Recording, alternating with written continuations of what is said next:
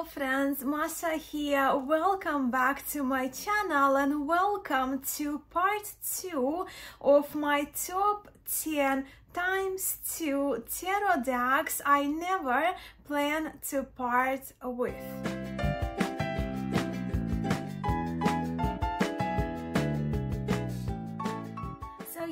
Part 2 today. 2 weeks ago I filmed part 1 video of the top 10 times 2 tarot decks I will never part with, in which I shared with you my top 10 historic tarot decks that are the most essential ones to me in my collection in the historic category.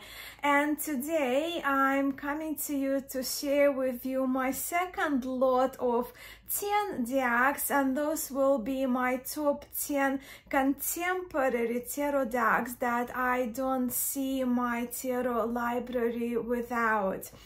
As I mentioned in part 1, and the link for you is below, I very much enjoy watching and filming these kinds of videos. And my intention for this top 10 times 2 feature to be annual, right, to be ongoing, as around the same time next year I'm planning to revisit these two parts, like these 20 decks that I'm sharing with you, well, 10 last video, part 1, 10 today. But yes, I'm planning to revisit these videos to assess whether all these 20 decks would have remained the same, and also to add to the selection and grow my list if it happens like that I'm drawn to other decks from my existing decks in my tarot library, or perhaps there may be some deserving decks that would come onto my radar this year. So if that happens, if I acquire them, maybe they will be added to this 20 next year to continue to grow this list, or I don't know, maybe not, maybe yes, right? So maybe I will add extra 5 to 10 decks to this 20 for next year, who knows, we shall see. But for me also, this video and the previous one also, the intention is for those videos to serve as a personal record of my tarot practice, of my tarot tastes for me.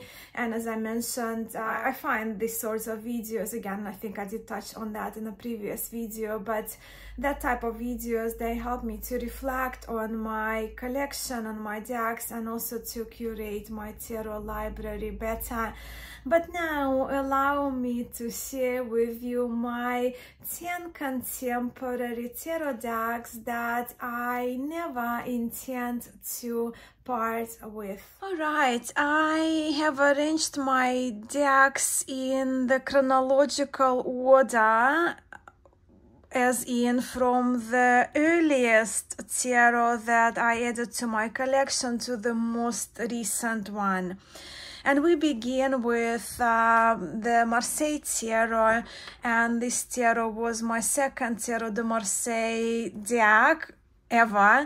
So they're the backs, and of course many of you know that I'm talking about Pablo's Robledo Marsella, and why this tarot has made into my top contemporary category is just because it is created by contemporary Cartier card master Pablo Robledo, and while it has this classic historic look, it is based, it's not a restoration of one particular deck, but rather is inspired by a number of classic Rider-Marseille tarots like Nicolas Conver, Pierre Madenier, Chausson, among others. And the colors in this tarot are delightful. The artwork is just beautiful, given it's Pablo's work. The line work is superb. Nice cleaned out version that has this antique feel with the kind of off-white, antique, old-looking backgrounds. And I don't think this tarot will ever leave my top whatever list. since I received it in 2016 up to now. It's one of the most used tarots in my tarot library. The cardstock is wonderful. The card sizing is beautiful, lovely as well for my smaller hands. So yeah, this is the Pablo Robledo's Marsella.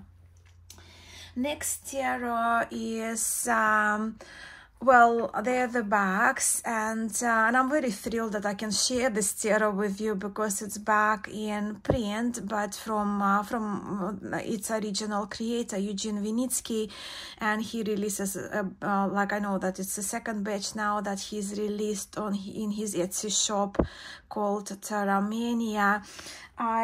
Because I've had this tarot for a while, my box got kind of destroyed, so I made myself a tin featuring the backing of this tarot. But this is Russian tarot Lubok, and I'm showing you the Russian version, right? So Two of Swords that will be, but the one that Eugene released the same images, but it's in he released it in English without the keywords. And what I do love about this tarot, of course, as you know me, I very much love my Tarot de Marseille, and I love woodblocky style, but this is a block style of art called Lubok, right, which is characteristic to Eastern Europe. I think late 1800s it was. Love this page of cups. And also what I love about this deck, firstly, is that sense of humor, like style, yeah, the kind of old wood blocky, but slightly different from Marseille style, but also the humor, the depiction of the characters, and also the fact that it's based on the Russian folklore. And as you know, I was born in St. Petersburg, Russia, and I grew up between Russia and Belarus. And I've used this deck a lot for myself and a bit for others as well. And it always puts a smile on my face and reads wonderfully. So that was the Russian tarot Lubok. Next tarot is the Ellis deck by Taylor Ellis. And I was told again it's out of print, but it seems to be coming in print and out of print. There are these bags with cats, which I love. Now that I have a cat, more like yin-yang looking bags. And here are some of the cards. So while seemingly busy, to me this whimsical tarot is just so fun to read with. And it's full of references that I attribute, like I call them yogic and elemental references that I draw from in this tarot. And it's, again, well, I'm showing chronological order, so it's kind of one of my earlier tarots, right, as well. But and I didn't expect to like it as much, but as I read through the big PDF guidebook that comes with it as well, full of stories and explaining the choices behind, like artistic choices in the cards, I absolutely fell in love with this tarot. And again, it's been in my top list for a few years now. Just have a look, even although I don't read, like, I don't look at cards as chakra referencing, but I do like depiction of the chakra in this Empress cards. You can see she's got chakras there. The magician is very dexterous. I think I featured this magician as in my top 5 magician cards. Some sea creatures are depicted on the suit of cups, where we have more boars for pentacles, flying creatures and crows for the suit of swords. But I absolutely love this whimsical Ellis deck. Moving on to another Slavic inspired tarot, and this one is one of the popular decks So this is Tarot of the Golden Wheel, illustrated with watercolor style, art style, illustrated by Mila Losenko. And this tarot is based on, again, Slavic folklore, not only kind of exclusive to Russia, yeah, right, but more kind of Slavic folklore and culture. So there are this golden wheel backs.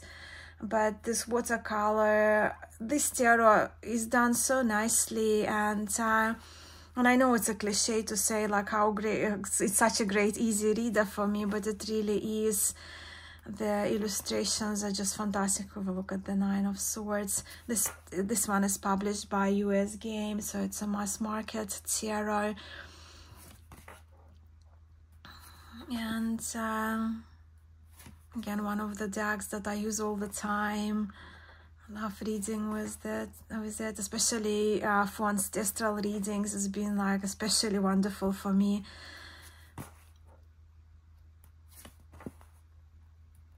So yeah, Tarot of the Golden Wheel. Next is so we have here, which one is this already? 1, 2, 3, 4, fifths, right? So halfway almost mark. So they're the wolf backs. This one is the Darkness of Light tarot, created by Toni Demauro, and mine is in linen cardstock.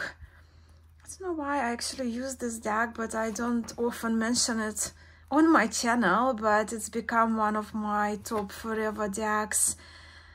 While it's kind of on a darker side visually, right, I find it rather kind of dreamy and mysterious, with absolutely exquisite illustrations, artwork. And this one, I trust it's kind of a blend of RWS and Thors, possibly, right?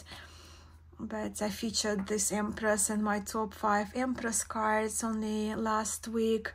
I love her. And the Fool is fantastic.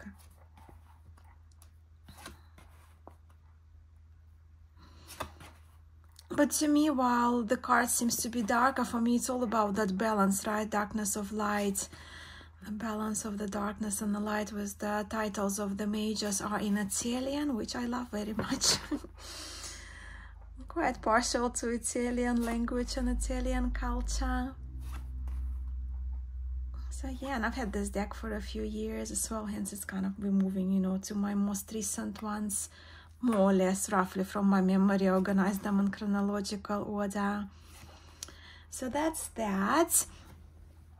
And moving on to the second half, right? My interest in herbalism reignited, and yeah, herbalism and plant medicine. So I kind of pulled my books out, got extra ones, signed up for a couple of courses on herbs. So I have to, of course, bring out this tarot, and this is the Herbcrafter's tarot, again published by US Games. This is a mass market deck with the artwork by Joanna Powell Colbert, the creator of the Gaian Tarot, with the guidebook written beautifully by L.Guthrie, explaining all the herbs, plants featured. I absolutely love those backs.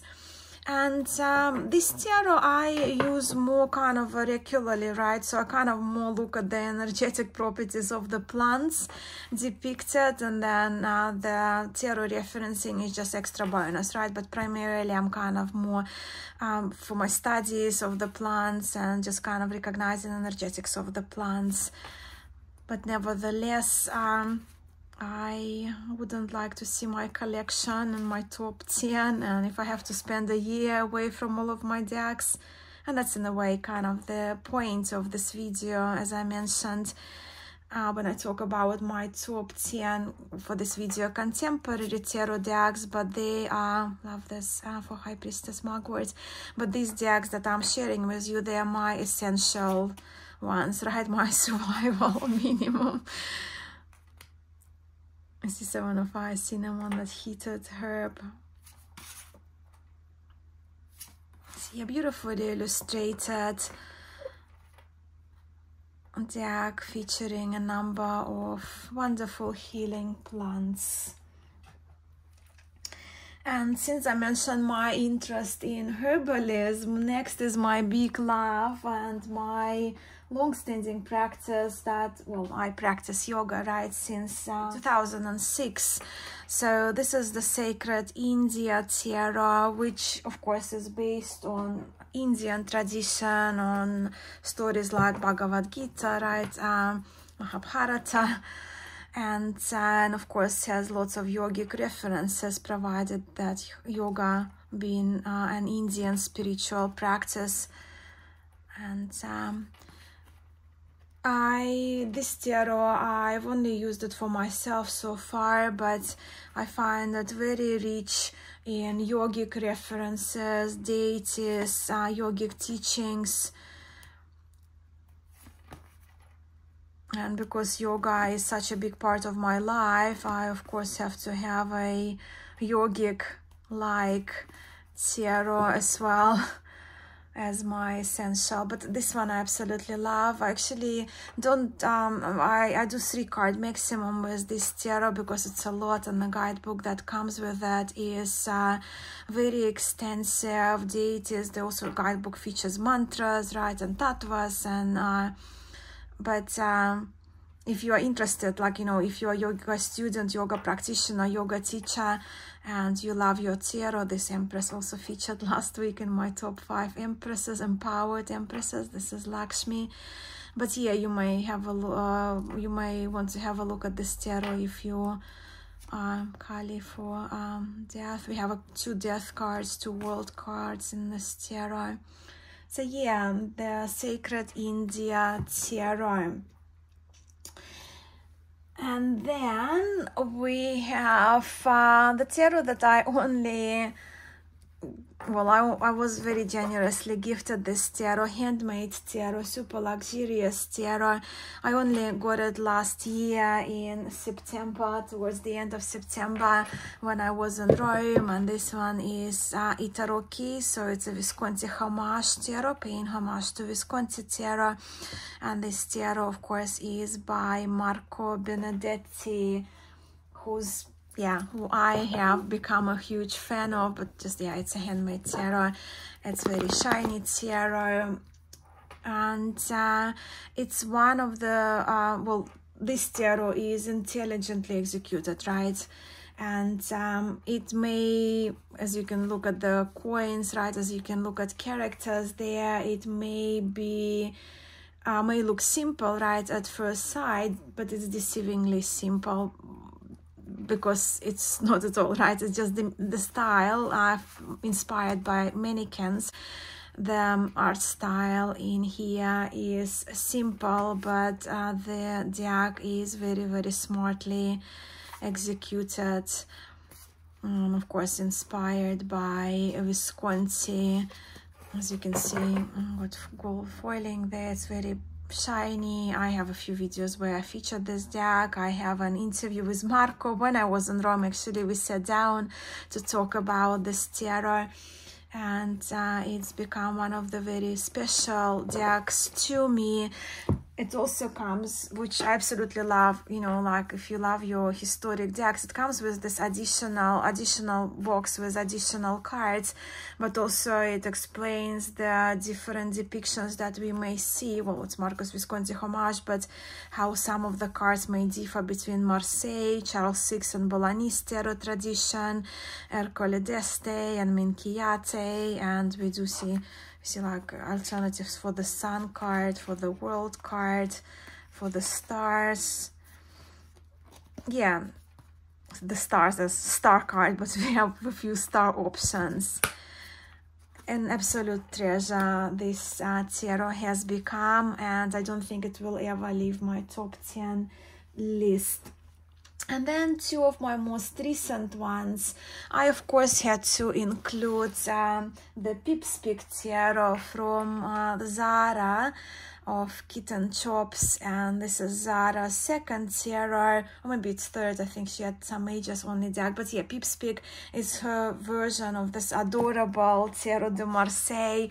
I do have again an extensive video on this tarot when I compare it with another historic, well, this one of course is not a historic, a contemporary cute Marseille, compared with the historic one.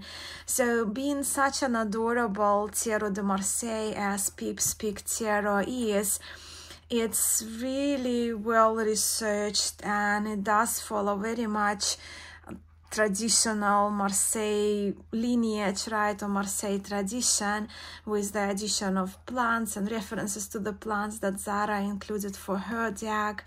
But how can you not love this tarot? Just have a look at the little speckles there of gold, as we see in the cards. All the people cards are just absolutely adorable. Batons remind me of pencils, strawberries, right? We feature delicious cups, and it's also gilded. The card sizing is a little, again, smaller than average tarot size, which is very much in line with Marseille, done on delightful linen cardstock. I adore this tarot. Love reading with it, like love looking at it, like love talking about it, showing it off. And the last one, the last but not least, is my most recent deck, very recent, the newest one in my tarot collection. But also I felt in my top 10 contemporary ones, I absolutely had to include a fusion, a hybrid between a RWS and Marseille tarot, a deck that I see myself reading with. And even though I had it now closer to 2 weeks probably, over a week for sure, I am including this tarot, right? So this one is the Rider-Marseille tarot deck, published by Artisan Tarot, with the illustrations, artwork done by Alejandro Rozan.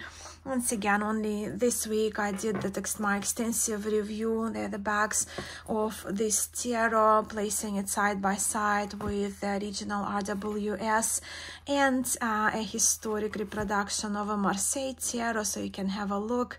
I will include the link for you, and I'll include all the decks that I mentioned for you just for the ease of it below. But I do like that, yeah, it's very much based after Rider-Waite-Smith tradition, but the pips, they do, they are, well, apart from the pentacles, of course, because in Marseille we have coins, but they are very much depicted in the style of Marseille tarot. Even those cups, right, chalices are very much like Marseille, and images done in that woodblocky style, which is the characteristic of the 17th century decks, 17th, 18th century Marseille tarots. But also what I do like, this kind of tea staining, right, coffee stained, aged look of the cards. The coloration is nice, kind of muted colors, yet I find lots of warmth in them. So yeah, that's my 10th of the contemporary tarot decks that I don't think I will ever part with. And those were my top 10 contemporary tarot decks I don't see myself parting with. And I'm curious to hear whether we share any of these decks in common, whether they're historic ones featured in part 1, linked for you below, whether the contemporary ones that you have just seen.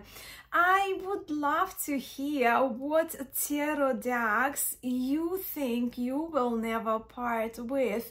So please do leave a comment below, or a post on Instagram, or perhaps a video where you share your ride or die decks that you don't see yourself ever letting go of and keeping in your tarot collections, your forevers, right? In regards to this feature, I as I mentioned, I will revisit it next year, and I'm already kind of excited about that. I thank you so much for being here today, sending much love to you all, and I will see you in the next one.